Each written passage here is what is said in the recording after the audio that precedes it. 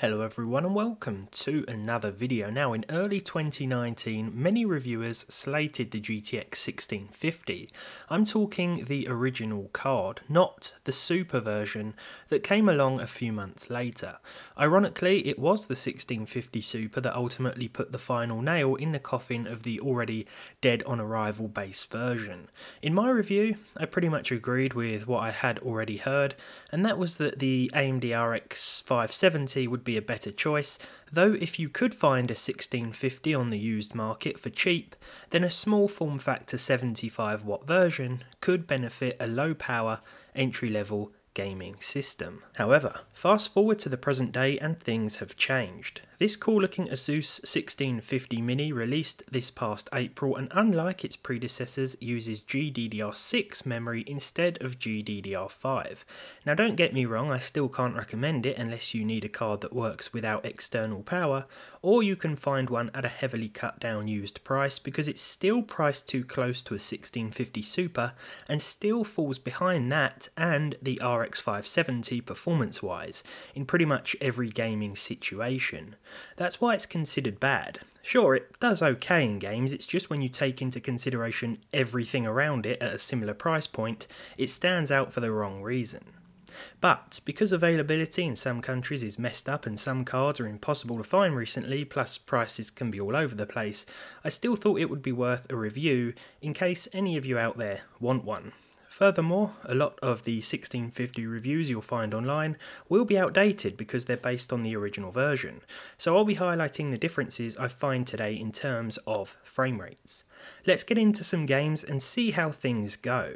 The gameplay on screen will of course be from the new GDDR6 version, but comparative figures will be on screen as well. Starting with the newest Assassin's Creed game, Valhalla, and 1650 GDDR6 does an okay job with medium settings at 1080p.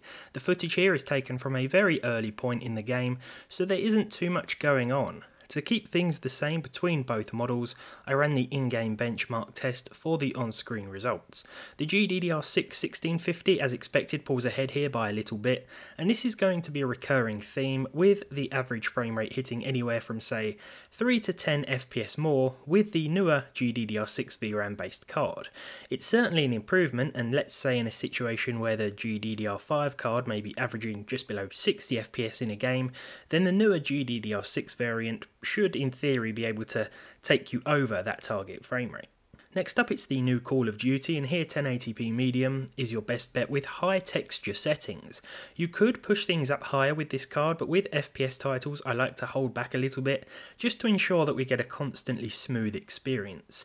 As usual, the footage you see here is from a bot match, but the figures were taken from an online game, playing the same Moscow map. Honestly, from what I saw, there is no difference whether you're fighting bots or other players across the world, and medium settings still looks pretty good. Once again, the performance differences have been highlighted in the two boxes. The classic GTA 5 is next, and I was happy to see a plus 100 FPS average with the GDDR6 GPU. This performs with about 7 FPS more than the GDDR5 card, and with the OG GPU we're seeing less than 100 frames per second. Now this is of course no big deal, to be honest, and just like throughout, the newer card will do better, but the frame rates with the OG card are still absolutely fine.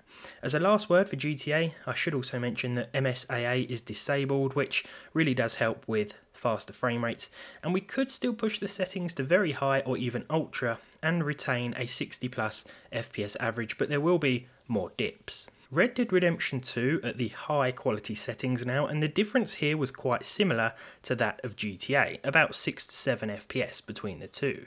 627, not 67.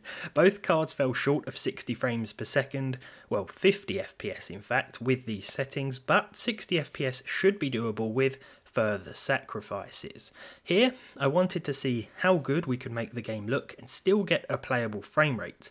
Honestly, visually I think Red Dead Redemption 2 will be among some of the best titles for years to come, and it still amazes me just how good this can look, even with middle of the road settings. The Witcher 3 now, and I've thrown this back into the benchmarks because visually it still looks great, and many of you are still playing it, judging by the requests I had to add it back into the mix. Now I decided to stay away from the ultra settings here, and instead opted for high under both the graphical and post-processing menus. The reason for this is because the game still looks fantastic at these settings and will of course run better than it will on Ultra. Both cards can manage at least 60 FPS for the most part, and look, I'm trying to stay away from constantly referring back to the 1650 Super and saying how much better that would be, but, you know, we're all thinking it. As I said before though, if your choice is limited to a 1650 for whatever reason, then yes, the GDDR6 version makes more sense if it's priced the same as the GDDR5 card. If it's a lot more, then no, I wouldn't say it's worth it over the original. Let's finalise then with Rainbow Six Siege. I ran the in-game benchmark once again with both GPUs using the very high preset instead of ultra, just again to try and squeeze some more frames from these cards, though I did turn the render scale up to 100% so that we were running at full 1920 by 1080. For some reason the game defaults it to 50%, so watch out for that.